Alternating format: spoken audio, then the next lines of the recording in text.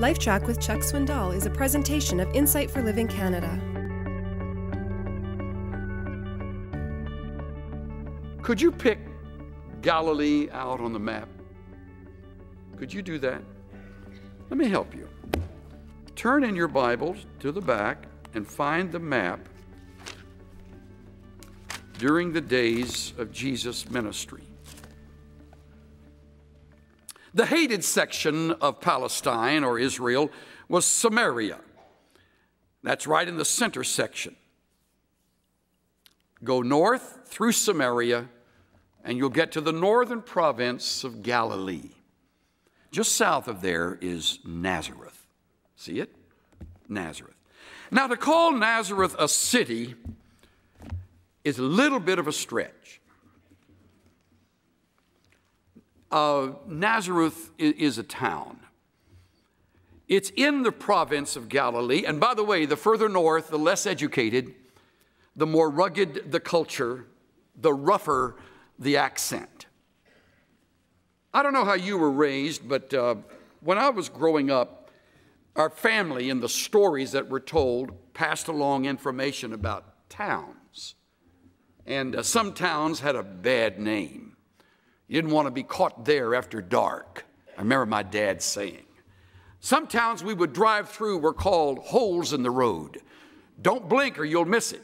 Nazareth was a little like that, sort of a dump. I'm sorry if that takes away some of the fun of the Christmas story, but I'm committed to truth, and not being a part of the Chamber of Commerce, I can speak freely. Speaking of that, one of the books I've loved down through the years has been William Least Heat Moon's book, Blue Highways. This man of Native American descent hops in his van and travels all the blue highways. On the map, the old maps, there were red highways and there were bordered highways. Then there were blue roads. Those are the back roads. And some of the places he names in the book just crack me up. There's Dime Box, Texas. Did you know there was a Dime Box? There's Scratch Ankle, Alabama.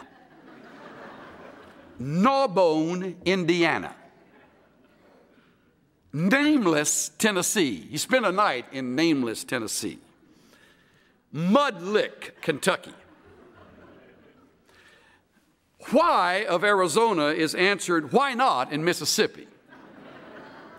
There's Igo in California down the road from Ono. When our interns took our trip not long ago, we were on our way to a ranch where we were going to stay, and on our way we went through Rising Star. Now, because I had been through Rising Star before, and the guys are poking a little fun at me about it, saying someday the Lord's going to call you here to minister.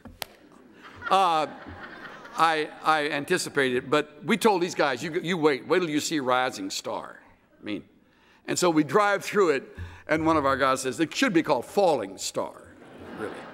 The grass growing up in the parking lots, and it's kind of and I had a friend say to me after the first morning service, you think Rising Star was bad? Where I was from, we went to Rising Star to shop. He said if it wasn't the end of the road, you could see it from there, end of the world. That's Nazareth. Don't make it some heavenly sent, holy, aura-covered hamlet like it's in the Alps. It's a dump. It's just a dump.